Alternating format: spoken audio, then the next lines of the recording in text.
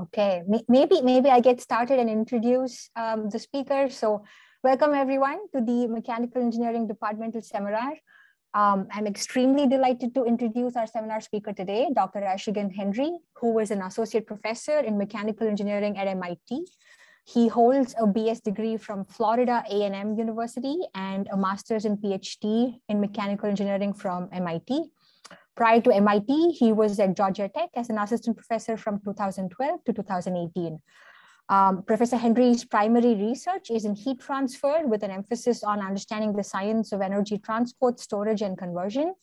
And what's really interesting about his team's work is that they dabble both at really small length scales at the atomic level and also at really large length and time scales to develop industrial scale energy technologies to mitigate climate change.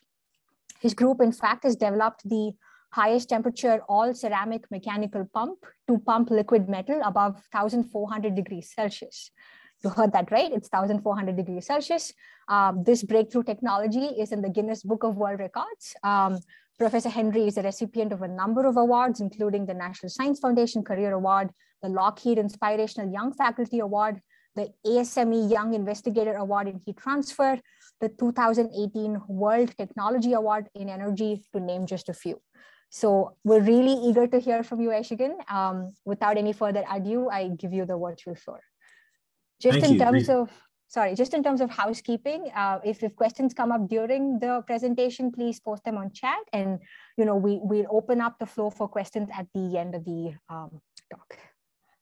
Thank you so much for the introduction, Rohini. I really appreciate it. It's a delight to be able to come and talk to you. I apologize for not being able to be present in person, but we'll make do and do the best we can with virtual interaction. So I was planning to talk about two areas of my research today: thermal batteries and methane pyrolysis. As Rohini mentioned, we also work on molecular dynamics and studying kind of some fundamentals associated with heat transfer. I was going to not talk about that today, but if anyone's interested, feel free to contact me. We can discuss some of those kind of topics as well at another time. Today, I want to focus on essentially, people often ask me, like, what do you work on research-wise? Well, I like to say we work on anything we think is going to move the needle on climate change. So we are generally pretty agnostic in the things that we work on. We have more ideas to pursue than actual time and bandwidth to pursue them. And so there are two technologies that we've prioritized at the moment that seem promising that I'm going to talk about today. One is called thermal batteries, shown on the left. I'll talk through what it does, but it in essence involves what may sound like a stupid idea, which is conversion of electricity to heat, storing heat only to convert it back to electricity again. And you can imagine that there's a very significant thermodynamic penalty that happens on the efficiency in doing that. But I'll tell you and walk you through the arguments for why we think it makes sense economically to do that. The second technology is methane pyrolysis. This is basically where you take electricity envisioned here coming from renewables, use that in combination with methane as like a feedstock, so natural gas, and you use it to make hydrogen. And instead of making CO2, which is the way it currently works for the way people produce hydrogen, you now instead make solid carbon, and the solid carbon has greater value than CO2. And so the idea is that this process could be more economically competitive than the current approach, which emits CO2. So let me start with the first issue, energy storage. So the main problem we're trying to solve here is this issue associated with climate change. If you look at the greenhouse gas emissions for the US, two of the biggest sectors are electricity and transportation. The kind of most sensible, clear path we have to decarbonizing the electricity and transportation sector is basically to come up with a means of doing energy storage so that we can deploy renewables and fully penetrate the grid with renewables and have essentially a fully renewable grid. And then the idea is then for transportation is you want to electrify transportation, switch from gasoline-based cars and vehicles to electric vehicles and have those vehicles then charged from a decarbonized grid. So ultimately, the full load or the full energy consumption associated with transportation in that scenario would shift to the electricity sector, and essentially the electricity sector would be responsible for more than 40% of a reduction in CO2 emissions if you can just decarbonize electricity. So there's two things that would happen. You deploy energy storage to be able to decarbonize the existing electricity infrastructure, then the electricity infrastructure has got to essentially be doubled in size to be able to accommodate now all this energy that would be sucked up by transportation. And another big problem I'll talk about is in industry. Industry, as you can see, is the next big section of the pie. Another set of very hard problems, but thankfully it falls into just about 4 or 5 really big problems that we need to solve there, not 100. So climate change is, the most important problem in my view to the survival of the human species on this planet. And the cost of renewables has dropped, but the key is storage. We don't have storage, and so the penetration of renewables is limited. So this is a rather qualitative plot, but it's taken from data. These are estimates based on these 3 papers you see in the bottom left here. And what this basically says is all these studies kind of reach the same conclusions, that if you don't have storage, how much renewable penetration you can get on the grid is limited. Currently, it's at about like 25% globally. But what the main point of this plot is that in order to get to significantly higher penetrations, above 50% into the 80s and 90s, you need not just a factor of 2 reduction in the cost of storage, you need like orders of magnitude reduction in cost. So just to get like a doubling or tripling of the amount of renewable penetration, you need actually orders of magnitude decrease in the cost of energy storage. So that's a key point on this slide. And so the current state of the art, lithium ion batteries, is not going to get there. There are projections for how cheap lithium ion may get. Currently in the range of $150 to $300 a kilowatt hour, and maybe we'll get down to $100 or $50 a kilowatt hour. But these studies here in the bottom left generally say we got to get below $20 in order for us to reach large penetrations of renewable energy. And so that's the goal. That's the cost target. Now, I've done a bit of a simplification here. There's actually multiple costs associated with a battery. One of them we like to call the cost per unit energy, or the CPE. That is the cost of all the components in some systems. Just imagine a generic energy storage system, which may be a battery or could be something else. It could be a thermal system, it could be a mechanical system, but you have some set of components that are associated with the amount of energy you store. The cost of all of that is what we call the cost per unit energy. There may be other components that actually scale with how much discharge power you have. So the rate at which you charge and discharge the system may have separate components that have a separate cost. We call that the cost per unit power. You have to add both of these together to get the total cost of an energy storage system.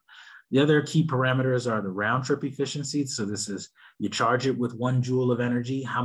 What fraction of a joule are you going to get out on the other side when you put energy back on the grid? And then there's also the lifetime, which is how long the system will last. Now, all these studies have some very interesting and important conclusions. The first and important conclusion is that as you look at all these various factors, the most important one is the cost per unit energy. And the reason is that what we've realized is that in order to get to very high penetrations of renewables, you need energy storage that can have very long durations, meaning the battery can discharge for not just 5 hours or 10 hours, but almost 100 hours or longer. So you need a battery that you can start discharging it on Monday and it's still discharging at the end of the week. The second interesting realization is that the round trip efficiency doesn't actually have to be that high. And so the efficiency is one of the things that batteries have generally had on their side, typically in the 80s and 90 percentiles of efficiency. But it turns out that you can actually have a battery with a very low efficiency that's actually still cost effective. And our estimates in our studies are that the threshold is around 35%, that as long as your round trip efficiency is above 35%, you can still make money from doing arbitrage. And the last conclusion here is that cost per unit energy needs to be generally below about $20 a kilowatt hour for this to be really competitive in the future, for the future of the grid. So that's our nominal cost target. The other thing to appreciate is that we need lots of storage. So this is a result from a study looking at how much storage do you need if you wanted California itself to just go fully renewable. And this, they don't even get to fully renewable. They just get to 50% penetration. And what you see here is the net load. So this is the net energy consumption in California. This is just like some fictitious data, like based on actual historical data, but like a projection of what would happen. You can see this is about 30 gigawatts, all right? And then now look over here at this plot. This is showing how much of the renewable energy is thrown away. That's the curtailment as a function of how much storage you have. And look here, this is the highest amount. So if you have equal amount of generating capacity and storage capacity, you still end up throwing some renewable energy away, even at 50%. So the point of this slide is simply to say that the amount of storage we are going to have to install on the grid is ginormous. It's equivalent or larger than the total amount of generation capacity. And worldwide, generation capacity, this is actually a typo, it's not 9 terawatts, it's like 6.5 terawatts globally. And so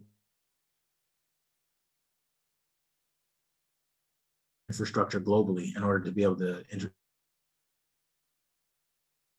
Now, the next question that might come to your mind is, well, what options do we have? Lithium-ion batteries are too expensive. We want to get below $20. Their cost is between $150, $350. Pumped hydro is not even cheap enough. It's got a second issue, which is that it is geographically limited, meaning you need natural formations of bodies of water at 2 different elevations. So that can only work in certain locations where that's happened naturally. And then there's another approach, which is under development, called pumped heat storage. Still not cheap enough. It's about $35 to $50 a kilowatt hour estimate. But it has another potentially interesting problem, which is that the ramping time is slow because they use a turbine. And I'll talk about that here. If you imagine what happens when you start having lots and lots of renewables on the grid, is that what happens is during the day, the sun is out, you get lots of overproduction of PV, and you would ideally want to store a lot of the overproduction from the PV. And then what happens is when the sun goes down, now something else like fossil turbines have to kick in, or your energy storage resource has to kick in and compensate and kick in very fast over the course of 1 to 2 hours when the sun is going down. And it turns out for a turbine, that's actually really fast. To have a turbine ramp from essentially zero load to full load in the course of an hour actually places stress on the components and reduces their lifetime. And so this has actually caused the cost of electricity, or the price of electricity from renewables in southwestern states to actually go negative in the summertime, where they actually pay other states to take the electricity off the grid because it's actually cheaper for them to do that than to stress the turbines trying to make them ramp really, really fast. So ideally, you want an energy storage resource that can respond very, very fast. And what is a unique and interesting feature of the technology that we're developing called thermal batteries is that our technology can respond in seconds. And so you can get very fast response time, which is very important. So let me now walk you through the concept, how it works. I've been kind of alluding to how it might work, and that's just kind of a bunch of setups so you can appreciate the aspects of the problem. The way this works is you start down here in the bottom left. You can take in electricity from any source agnostically. It doesn't really matter where it is, just comes from the grid. You use this electricity to now run resistive heaters. And this may seem dumb because you could do better with a heat pump, but when you hear what temperatures we're dealing with, you would not want to use a heat pump. So we are essentially running electricity to run giant resistive heaters, which for all intents and purposes are like ginormous incandescent light bulb filaments. So they get about the same temperature. So they're like 2,500 degrees Celsius, so extremely hot. And what we do is we have piping made out of graphite. This entire system I'm describing is all held in an inert environment so that we don't get any oxidation. And we have piping that contains liquid metal, liquid tin, and specifically. And we pump the liquid tin past these heaters, and the liquid tin will heat up to a peak temperature of nominally 2,400 degrees Celsius, so above 2,000 degrees C, glowing white hot, extremely hot. And it starts out at about 1,900 degrees C. So it starts out very hot, and we heat it even hotter. Then you flow this liquid metal over to an energy storage bank, where we have very large graphite blocks. And these blocks are very inexpensive graphite. They're actually made out of a different grade of graphite than this tubing. The tubing is a bit more expensive. It's very dense walled, doesn't leak liquid tin, but this graphite blocks here are very cheap, 50 cents a kilogram. The liquid tin flows through these tubes and ends up heating up the tube, and then the tube radiates its heat and heats up the block. And so this is essentially how you charge this thermal battery. So a thermal battery is essentially a grid scale rechargeable battery, but it's a system. So it's not just an electrochemical battery. Instead, it's actually a thermal battery. So you're storing energy as heat, but extremely high temperature heat, and you'll see why in a second. So as the liquid metal goes through, it cools as it heats up the blocks, and then it gets circulated back over to this heating element to get reheated, and that's how you charge up the thermal battery. So when you want to suck electricity off the grid, you put it into these blocks as sensible heat. When you then later want electricity back, so the heat stays inside this very large bank of thermal mass. And when you want the electricity back, you pump the liquid metal through these tubes to remove the heat and carry it over to this power block. Now, what's different here is normally, if you want to do efficient conversion of heat to electricity, you would use a turbine. Turbines are the most efficient heat engines on Earth. And instead, here we're doing something different, which is instead to use photovoltaics. And this is the reason we push the temperature so high. The temperature being so high, the entire infrastructure is glowing white hot. And instead of using a turbine, we actually convert some of the light coming off of the piping. And the reason we do this is because PV can actually be cheaper and similar efficiency to a turbine. So usually this is called thermal photovoltaics because the heat source is thermal. And it's essentially PV cells that are like infrared PV cells rather than focusing primarily on visible light. They have their band gaps shifted so that they do a very good job at converting infrared light. Now, this picture here is a blown up version of one of these little unit cells. So you have all these repeat cells where you have PV cells mounted to a heat sink. The heat sink can be dipped inside of this cavity, which is filled with light. These are all tubes made out of graphite that carry the liquid metal. Liquid metal goes down through here, heats these tubes up. These tubes then radiate light to this layer of tungsten foil. The tungsten is then what is facing the PV and sends light over to the PV, which then gets converted. The PV is actively water cooled, so it is not hot. It stays cold near room temperature. And the water is then dissipating its heat. Some of the waste heat or all the waste heat that goes through the PV ends up in the water and then goes to a dry cooling unit out back. And so this is how this ends up being a system that can be put anywhere. It's not geographically limited. Now, this key piece I mentioned about the response time of the PV of this system giving you power out is that the PV can actually be retracted. So we put this heat sink on an actuator. So we can actually put the PV into the light or pull it back out. And that allows us to ramp from full on to full off in seconds, as soon as that actuator can pull it out. It's kind of like a control rod in a nuclear plant. And the last thing is, when this liquid metal goes through here, it cools off because some of its energy is extracted. Then it goes back over to the storage unit, gets reheated by the blocks, and comes back out. So that's how you discharge a thermal battery. Now, the big question you might ask is, well, why is the cost so low? And the main reason we do all this, pay this big penalty thermodynamically on efficiency, is because storing heat is like 10 to 100 times cheaper than storing electricity electrochemically in a normal battery. And I just walked through this really simple one-line cost argument so you can kind of see why the starting point of the cost is so low. Now, this is not the actual cost. This is like a lower bound for the cost. Like just saying the first component that you have to buy is all that graphite that's going to store the energy. So the minimum amount of money you can spend on your cost per unit energy is the cost of that graphite. Divide that by how much energy it's storing. So that's the heat capacity multiplied by the temperature swing. In our case, we're swinging at about 500 degrees from 1900 C up to 2400 C. And then you have this round trip efficiency. So you pay a penalty of a factor of 2 here, assuming we can get like a 50% efficiency. And I'll try to show you some data that suggests that we think we can get there. So when you divide this out, you get that the cost per unit energy is 10 to the minus $6 per joule. So that's like $3.6 per kilowatt hour. And that is almost 100 times cheaper than a lithium ion battery. So that is very, very cheap. And that is why the cost of the system has at least a very low starting point. But then if you go and you now start adding all these other components, you add the fact that this has got to be in an inert environment, you got pumps, you got valves, you got the tank, this whole thing, not the tank, but the storage got to sit on a foundation. You've got insulation, construction costs, you've got the liquid tin, the insulation is very non-negligible cost.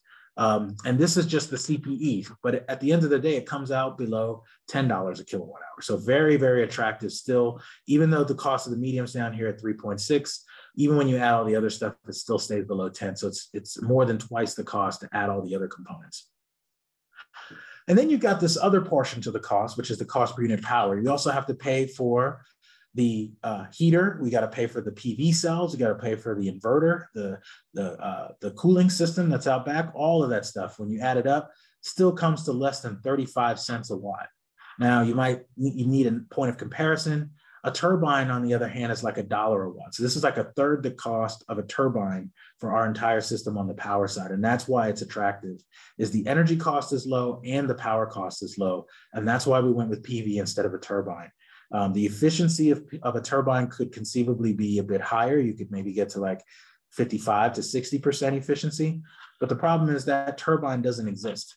And I'll skip this, but this just basically shows that, you know, the economics play in our favor as you go large. The bigger this is, the better it gets. And this is mainly because the insulation costs reduces. So it's the surface area to volume ratio that gets smaller as you make the size, system size bigger and bigger. But even at the tens of megawatt hour scale, we are still presumably cheaper than lithium ion is today. So it's still very competitive even at smaller scale. Now, the main thing that I want to get to kind of help you appreciate, you know, if I was to have said this idea 5 years ago, it would sound like absolute insanity. And the reason it would is because I talked about pumping liquid metal at 2000 degrees Celsius, which just sounds dumb. And the reason it sounds dumb is because you can't make a pump that operates that hot. And the reason you can't make a pump that operates that hot is because there's no seal.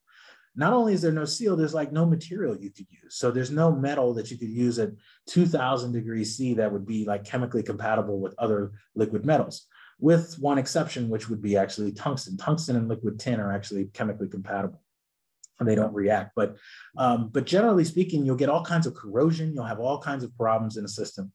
And that was our new innovation that really set a lot of this off. So back in 2017, we published a paper showing that we could, instead of using metals as the construction materials, instead use ceramics and graphite. And it was kind of a step change in paradigm to think about using what are essentially brittle materials that we would normally not think to use. You can't weld them together. You can't make joints out of them. And trying to figure out, you know, we solved the materials problem first by saying, here's a set of materials that will work, that will not corrode and are thermodynamically compatible with each other. But then the hard problem is, how do you make them work in a system? How do you make joints between two pieces of ceramic? How do you make joints between two pieces of graphite? And that was the challenge that we solved. And so we used actually graphite. There are different forms of graphite that you can use as a seal. This is a video from our first time pumping at 1400 degrees C. We have another paper. We've since demonstrated pumping at above 2000 C. We've pumped silicon, we've pumped tin. And so this whole approach can work. And this was a significant technological breakthrough. The other question you might ask is then, well, why are you using this PV instead of a turbine? The efficiency boost might be worth it. I'll move through this pretty quickly and just say, you know, if you work out the efficiency, you look at where all the energy is going, even with the tungsten facing the PV, we can get to a little bit above 50%.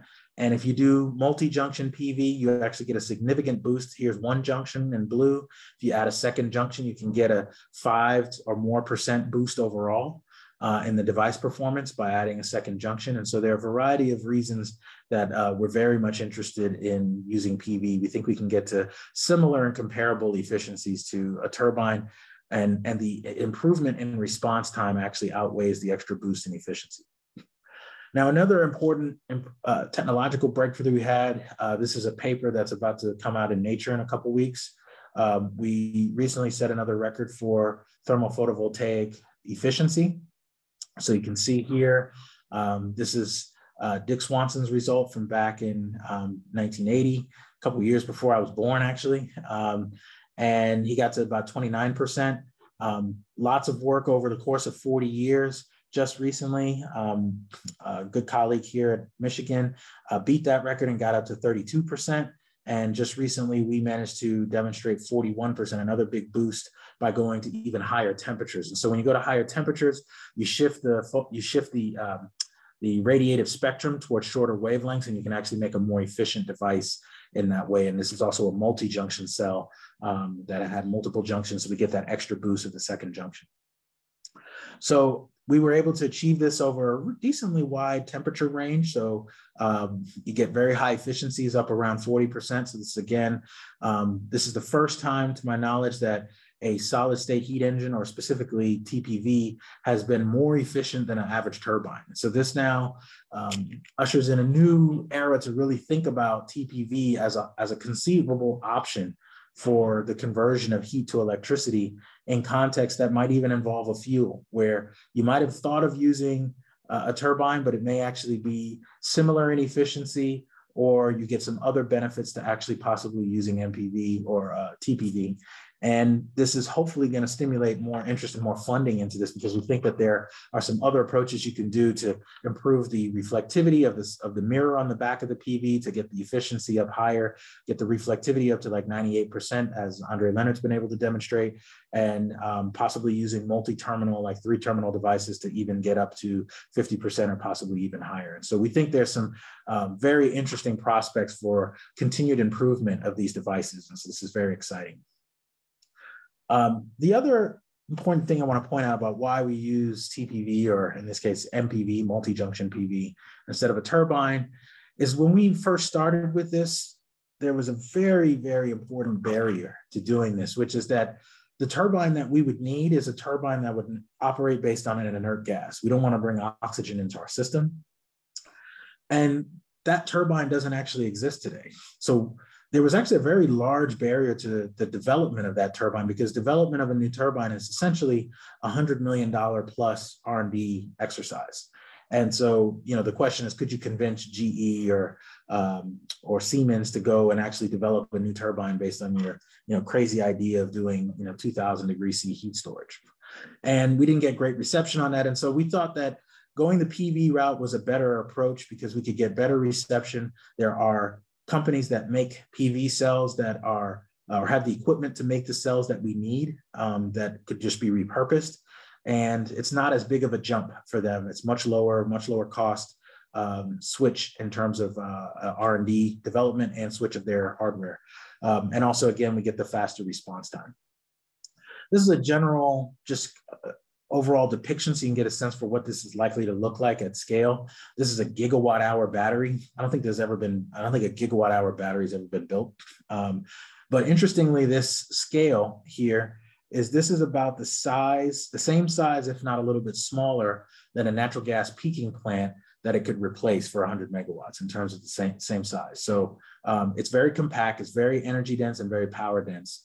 And that's partly what's very attractive. So we've been doing experiments with this for the last few years, making good progress towards demonstrating all the components separately. Where we're headed next is to actually integrate all the components and demonstrate them in a full system as a full battery operating together.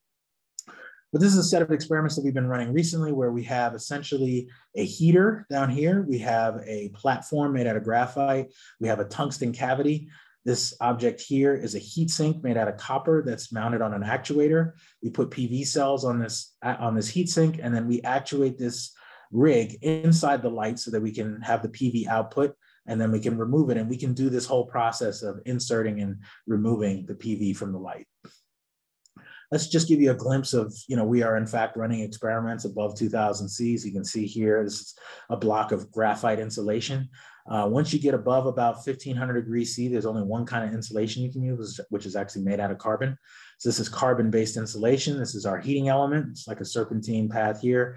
These are tungsten leads. So we have the tungsten leads to copper leads way down here outside the hot zone. And there's two long threaded pieces of tungsten that go up and are the connectors for the graphite heating elements. This is the platform that it sits on. This is our cavity, and we line it with tungsten. And These are pictures from us running experiments. You get to 2000 C. This is actually, what you're seeing here is actually the edge of a tungsten foil cavity. The tungsten itself is actually not glowing. You're just seeing the reflections from something about a foot away that's emitting a lot of light. And so we then put PV cells in and we can test them. And where we're headed next is to start testing an actual prototype that's got liquid metal flowing, same cavity, putting in the PV where we can actually charge and discharge the full system and demonstrate all these various aspects. And we're also trying to, recently started a company called Thermal Battery Corporation. We're looking to build a pilot scale demonstration at the 1 megawatt hour as well, demonstrate high efficiency PV, getting to 50% efficiency. So now let me switch to the second topic, because I want to do this quickly so we can have some time for questions.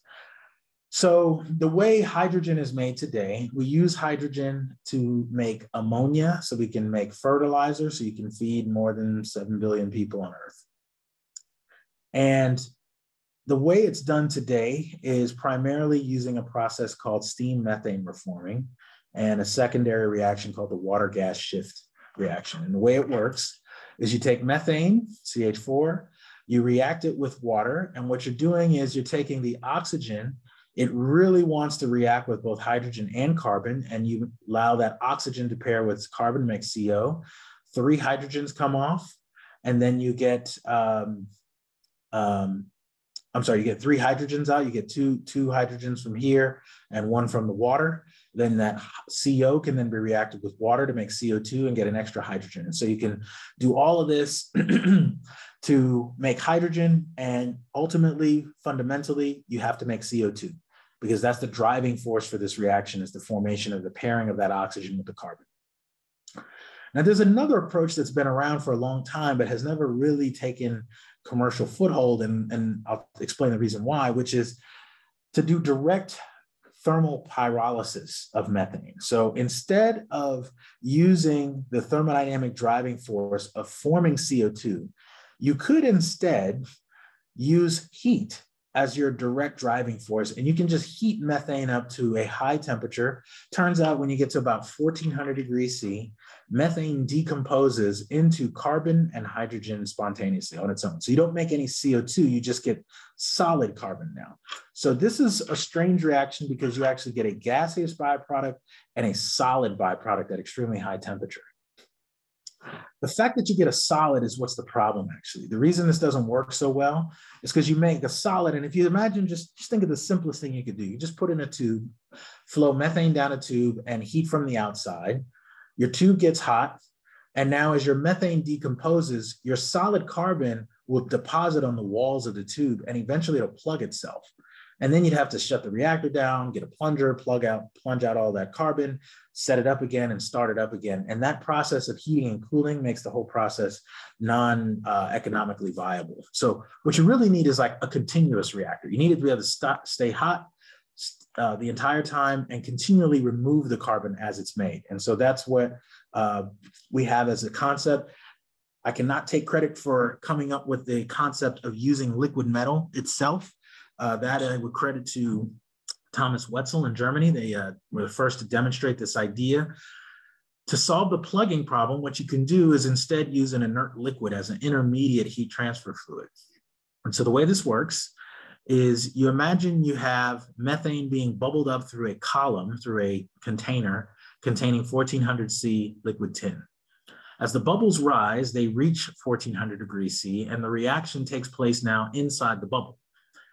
And you'll get little carbon particles inside the bubble. When the bubble reaches the surface, the gas continues to rise and goes out through a gas port. So you get the gas separate, and the carbon will just float on the liquid tin surface.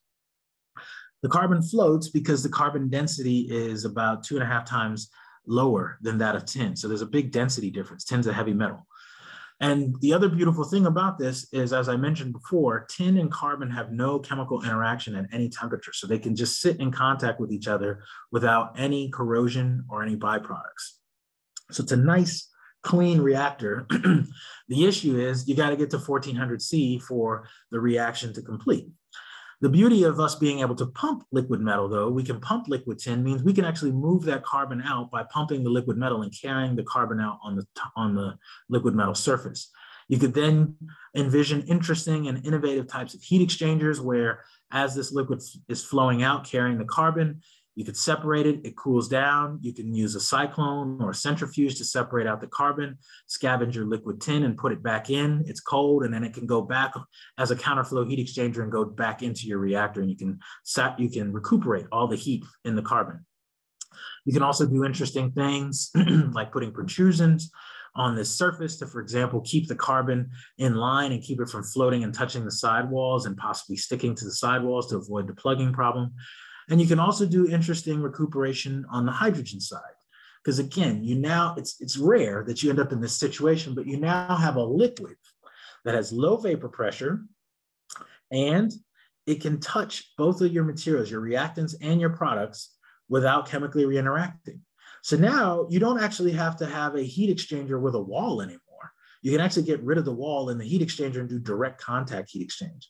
So you could imagine doing a heat exchanger where, think of it like a shower head of liquid tin.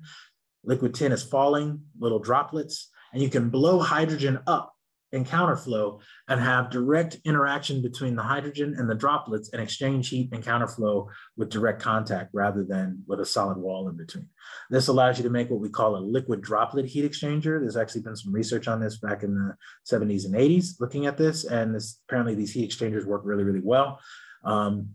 And you can build this, and these can be very inexpensive and very cost effective to do it this way. So let's talk about the economics. What's compelling about this, again, is economics. We want to find solutions that are actually cheap. And so the beauty of this approach is that you not only sell hydrogen, you also get to sell the carbon. So the carbon that you tend to make is what's called carbon black. It's like nanoscale carbon, little tiny particles. And the price that you can sell carbon black for really depends on the microstructure and the nanostructure. And it ranges, on the low end from about $500 a ton, on the high end, $2,500, $3,000 a ton. You can get very expensive carbon black. Now, what's shown here is the break-even price. So assuming this is what's the lowest cost you can sell your hydrogen for and break even where you pay for your reactor and all your feedstock, methane, and the electricity. And it's a function of the carbon black price, because if you can now sell the carbon, the more expensive your carbon is, the less you can sell your hydrogen for. You can sell your hydrogen even cheaper and still break even. So this is the range of carbon black prices. And what you see here is that this methane pyrolysis approach, gets cheaper than not only the DOE targets at $2 a kilogram, but actually gets cheaper than steam methane reforming and the existing process that actually makes CO2. And this is what's so compelling about this idea, is that you may actually be able to displace the existing process, which has CO2 as an externality. Now, the other thing that's interesting to look at is, where does the cost go? Well, the majority of it goes into buying the methane and the electricity. There's some O&M costs, and the CapEx associated with the reactor itself is actually not that much. And if you make this is for actually a really small reactor. As you make a big reactor, this part gets smaller and smaller, wholly dominated by the cost of the methane and the electricity. So now when we actually updated this, those initial estimates I showed you on the previous slide are actually older numbers and some conservative estimates for the price of natural gas. Once you realize the gas price and the electricity price matter so much, let's do a more accurate estimate. So now if you take the average natural gas price for the last decade, now the entire curve shifts to the left. It actually turns out it's really cheap, actually. Even if you buy 12 cents a kilowatt hour electricity and you don't do recuperation, you actually get below the price of steam methane reforming at like $300 a ton. But it gets even better, because if you can use 6 cents a kilowatt electricity and do recuperation, for example, you can see how the curve moves further and further to the left. You can afford to sell that carbon down at $10 to $50 a ton. Very, very cheap carbon, and your hydrogen price can be at $1 and really can undercut the cost of steam methane reforming the existing process. So now another key question you got to ask yourself is, all right, so if you could undercut the price and you now imagine that this process takes over and this is the predominant way we're producing hydrogen, great, because now we're not making CO2. What are you going to do with all that carbon? So if you look at how much carbon it is, it actually will overrun the carbon black market very quickly. And so the question is, what are you gonna do with all that carbon? Well, you can say, well, I'll throw it away. Well, we found that there may be a better idea, which is use it to actually make a construction material. So I have a colleague at UCSD. He's a very, very interesting process, quite an amazing feat. He usually, if you make a composite, let's say you're going to use this carbon powder and add a binder to it. If you want to make something strong, like you use a construction material, you would usually imagine you got to add like 50% of it's going to have to be binder. It's got to be a lot of binder and very little carbon, or at least half carbon, something like that. And he has an amazing process he's developed where he's actually reduced the binder content down to like 4%. So he can use it's like a mound of powder and one little droplet of binder. And he's actually able to make a construction material that's stronger than steel reinforced cement. Now, the reason that's particularly exciting is because cement production is actually the biggest polluter in industry. It's responsible for about 10% of global carbon emissions is cement production. So if you could actually use this process to make a carbon-based material that's 95+% carbon and replace cement, then you actually get an even bigger benefit of avoiding about 10% of CO2 emissions by replacing cement. So that's actually the bigger play here, is actually seeing if you can use this to make construction materials to replace cement. So now let's go back to this problem about how do you make it work? So like I said, Thomas Wetzel's group has demonstrated this. You can use, he pointed out, he showed this plugging problem. He showed that if you put liquid tin in a reactor, you can get the carbon to float on the surface. We've shown, or let me maybe explain the problem that he ran into. The problem he ran into is that he made his vessel out of stainless steel. And stainless steel and liquid tin do not interact well. So you will eat through a stainless steel vessel very quickly with liquid tin. So that limited him on temperature. So he couldn't go very hot because the steel corrosion rate is going to accelerate with hotter and hotter tin. And it also limited his lifetime. So he wasn't able to run for very long. And he also wasn't able to show like a continuous reactor. He could separate and keep it from plugging, but he'd still have to shut the reactor down and scoop out the carbon. So this is our reactor. So our main contribution here is that we can make the entire reactor out of graphite. We can make a reactor that can go to 1400 C. It can go even beyond 1400 C. We can go as high as we want. Basically, we can go to 2000 C. Not that we would want to, but because the reaction reaches completion at 1400 C, but we are not temperature limited anymore. So we built a small reactor. We put liquid tin in it, and surprisingly, it was one of the few experiments. The first time we turned it on, it actually worked. So we split methane, we get carbon, and something very interesting happened in our reactor that's very different than Thomas Wetzel's reactor. Thomas Wetzel's reactor, I suspect, was being operated at very low methane flow rate. He was interested in the individual bubble regime. So you just bubble it up nice and slow, and you get individual bubbles coming up one at a time. We decided to run it at higher flow rates, and you get lots of bubbles coming in. When there's lots of bubbles, what ends up happening is the carbon on the surface of the tin is getting like fluffed up as those bubbles are agitating the surface. And it turns out the carbon goes out with the hydrogen. So we actually got most of the hydrogen most of the carbon came out with the hydrogen. This is just showing you glimpses of how we build this system. We put it inside of a vacuum chamber. We don't run it in vacuum. We actually run it in 1 atmosphere argon. But this is just completely surrounded by carbon insulation. It's a small reactor, and this is showing that we get the full conversion at 1400 C. So I believe this is the first time it's been demonstrated with this liquid tin approach that you can get the full conversion at 1400 C. And you can see here, these are measurements from our GC showing that it works. You can see the methane concentration decreasing as you go hotter and hotter, and then you get full, just pure hydrogen coming out. And so interestingly, we saw our carbon pile up in one of the valves on the outlet of the chamber. It was actually coming out with the hydrogen. And so we're now replacing this with a little cyclone so we can continuously separate it. And one thing we realized is we actually may not really have to flow it out with the liquid tin. We may be able to just separate it from the gas. And that's actually a really nice, easy simplification for us, because that's even easier for us to separate. We actually have already built a cyclone. We're just installing it now. We'll be trying this very soon in the next few weeks. But this is a technology I'm very excited about. Could potentially move from the lab scale to, as a first prototype, to something commercial in a very short time, in just a few years. We basically just need to build a bigger one. And this could be commercially viable very quickly. So this is just showing you a little bit more that we made up. You make a lot of carbon very quickly. I mean, this ran for just a couple hours. You can fill this container at just a few liters per minute of methane flow rate. The carbon that we get is interesting. So it's got some interesting features. It's got some features at the tens of micron scale, the hundreds of nanometer scale. And you can see this is like carbon black, these little spheres. I talked to a guy, his name's Pete Johnson. He gave me a great mental picture for how he described what carbon black is, because his company would sell carbon black. He said, think of carbon black as a bunch of little grapes. It's like a bunch of little grapes on a vine. And the more grapes you get and the size of the grapes is what determines how much what you can sell your carbon black for. And so these are the little grapes. These are the little carbon black particles that we see in our product. So I'll stop there. I want to acknowledge funding and support. None of this would be possible without NSF, ARPA-E, ONR, CETO at the Department of Energy, and MITI at MIT. And I'll be very, very happy to take any questions that you have. I look forward to the discussion. This was great.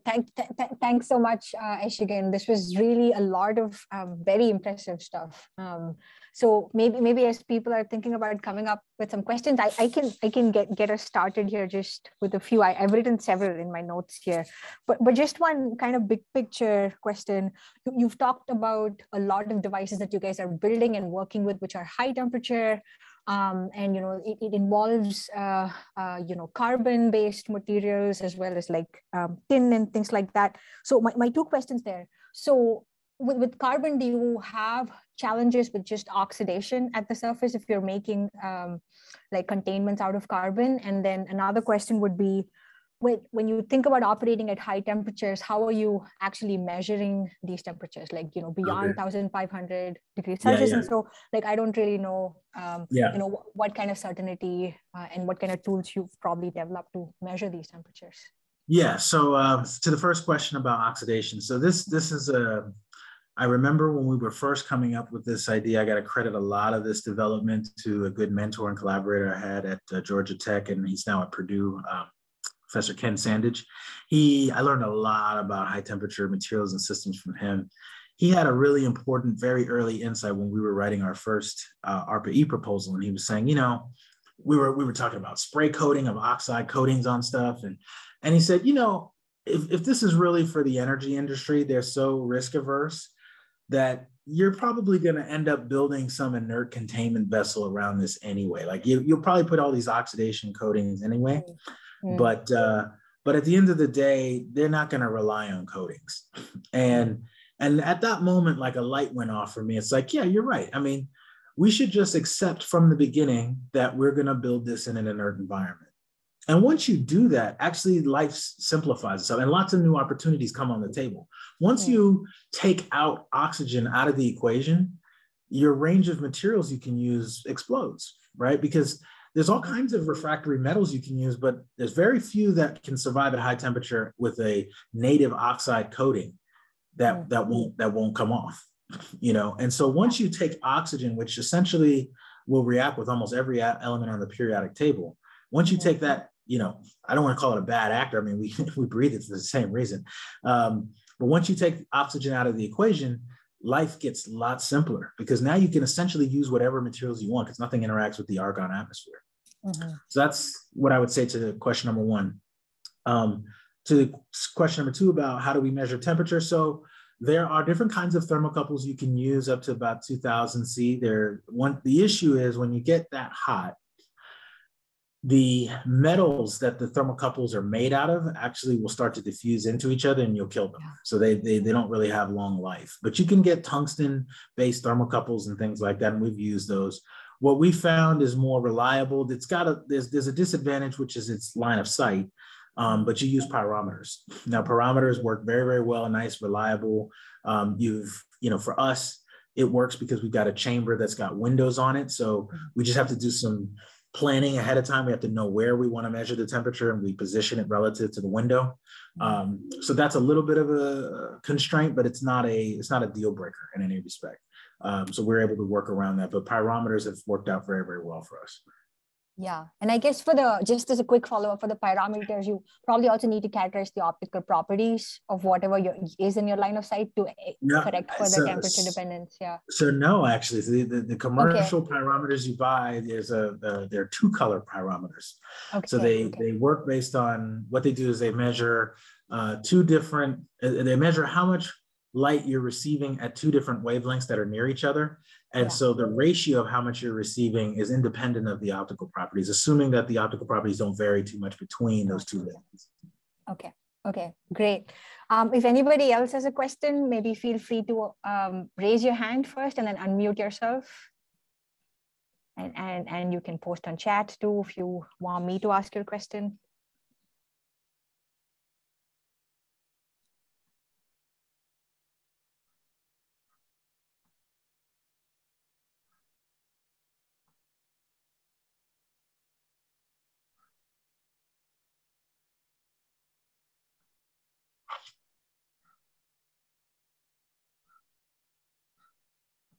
Okay, well, people are maybe thinking of a few more questions. I have another one on the methane pyrolysis project that we were talking about. I guess when you start introducing liquid tin in, does it kind of behave like a eutectic, and therefore you don't really have to go to 1400 degrees Celsius at all? Like the tin and the carbon, or I mean, is there any games that you can play there when you introduce liquid tin into the system? You don't really have to play many games because tin is quite amazing. Tin melts on its own at 232 degrees C. So that it's like solder. So it melts low and boils high at 2600 degrees C.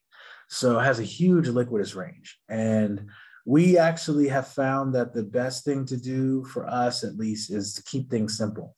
We try to minimize the number of elements that are in our chamber, because once you heat up and you get this hot or anywhere in this temperature range, any chemical interactions that can happen will be accelerated. They will happen very quickly. If there is some corrosive byproduct that can form, it will happen very fast. Yeah. And you were talking about how the carbon that you're producing needs to be of a certain morphology.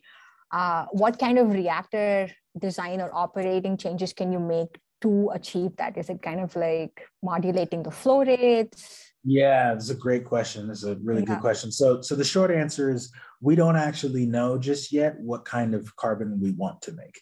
So we've got some carbon that's come out of our reactor. We're doing some initial analysis now. We're sending it to my collaborator at UCSD to get some, initial attempts at trying to convert it into a construction material, et cetera. We'll get some feedback from him and figure out how we want to change things. But if you ask like essentially what knobs do we have on the reactor? So we have bubble size, so we can change the orifice diameter on where the methane's coming in. We have temperature. We could shift temperature up or down. We could actually, if let's say we didn't get to 100% reaction, we could actually have hydrogen with a little bit of residual methane in it and recycle it and flow it back through a second time. So we have that option. We also have the option of changing the liquid tin column height, which is the bubble's duration in that high temperature environment. So we have that as another variable. There are I've got some collaboration going where we're thinking about if you might want to actually dope the tin with a catalyst. To me, if you go this hot, you don't really need a catalyst because this all happens very fast anyway.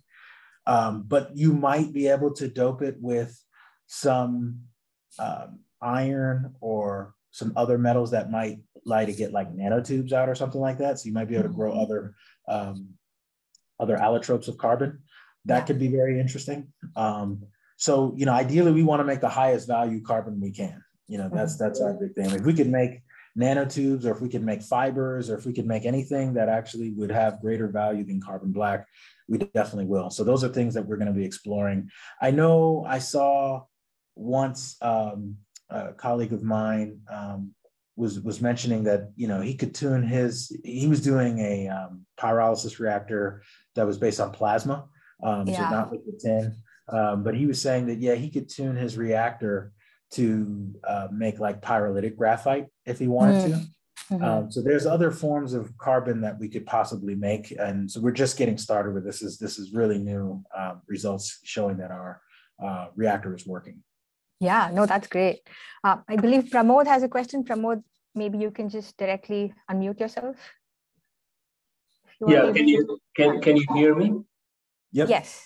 Okay, so I was just wondering how challenging it is to thermally insulate this graphitic storage devices. You mentioned insulation is a substantial part of the problem. I was just wondering, how do you typically insulate this, and what fraction of the energy is lost? Because every time you have a downtime, when you're not producing energy, you're paying this penalty, right? Absolutely, absolutely. Yeah, so this is a very important piece of our techno-economic analysis. So in short, you just basically make the graphite insulation layer sufficiently thick to lose. We nominally design for about a 1% loss per day. So that 1% of the heat stored is leaking out through the insulation per day. So if on day one you have 100% charge, day two you'll have 99% charge. And this is typical, that figure where we got that from is this is nominally like where concentrated solar power plants are designed to operate. So they operate with about 1% loss per day. And as you could see, I could go back, let me show you the cost matrix. You can see that graphite insulation is not cheap. It is one of the most significant costs in the system. It is not prohibitively expensive, but it is expensive. I'm just going to pull up the slide so you can see it. So I guess I don't know, maybe I'm not catching this right. The graphite insulation, is it just kind of like closed cell foams and therefore it's insulating? Because you can also think of graphite foams to be really conductive, right? That's right. So this is, let me show you. Okay. Show what it looks like. This is what it looks like. So this material you're seeing around here, so it's very high surface area carbon. This is a much smaller pore size than foam. Okay. But in the same vein, it's, these are not macroscopic pores that you can really see. It looks like felt. There's a variety of forms that it's made in. This is the rigid board that we buy. We like it because it can support the weight of all this stuff on top of it. But you can actually buy a felt that's fabric, that's flexible. And there are a variety of different types that you can buy. There's rayon based, there's pan based, there's a few different types. But it's not cheap stuff. But let me see if I can get the economics to pull up.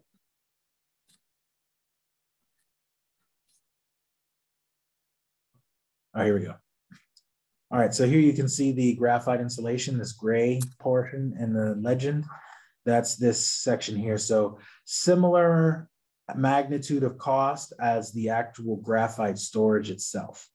So that's like another $1 per kilowatt hour or so. So it's very non-negligible. So you make a great point. It's one of the most significant costs in the system in addition to the actual medium itself. And so this is why we do this kind of techno-economic analysis, is to realize that this is the issue. And that's why going to large scale helps you so much, is because the surface area to volume gets smaller. And so you actually win going big, because then the graphite layer, the insulation layer is smaller, same size, but it's a smaller fraction of the total system. Thanks, Sachin. Yep. Great. And maybe we can deem this as the last question for the official session. Stephen, do you maybe want to unmute and ask your question?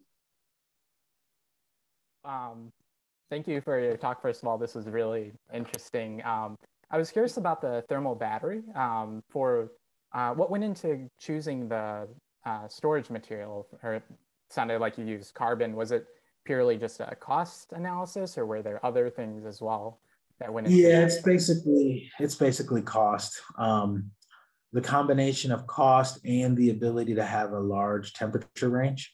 Initially, when we first started thinking about this, we were actually focused on silicon. So we were using liquid silicon in a 2-tank storage approach. That's why I said we pumped silicon above 2000 C. Back in the day, a few years ago, we were focused on silicon. And then we just kind of started to look at the benefits of going to graphite, and it's like 4 times cheaper to go to carbon. Mm-hmm. And that 4x drop in cost, is the difference between a $40 per kilowatt hour battery, which was compelling. But if lithium ion one day gets to 50, it's not very compelling. And so if you go with carbon and we're at 10, then that's a bigger margin, and we have more room to play, and it's much more compelling. I mean, the disadvantage with using carbon is that now what happens is your output temperature for the liquid tin is transient. So when we had a liquid storage medium, you could flow the liquid through the power cycle, and you basically have nice steady state operation during the entire discharge. With a solid, the solid is stationary, you're moving the liquid through it. And so as the entire solid starts to cool, your liquid output temperature will eventually at some point start to drop. And when it does, now your power output will trail off at the end of the discharge. However, that effect seems to be smaller in value or cost to the overall value of the system as compared to the 4x drop in CPE, which just outweighs the cost, outweighs the benefits. I'm sorry, its benefits outweigh the cost much more. Oh, thank you. Yeah, thank you. Great. It's 5:02, so I'll kind of formally close the session. Thanks, everyone, and thanks again for our seminar speaker for such an excellent talk, and for really sort of instigating a lot of interest in high temperature systems and technologies. Thanks again, Asegun. Thank you. Thanks so much for having me. Appreciate it.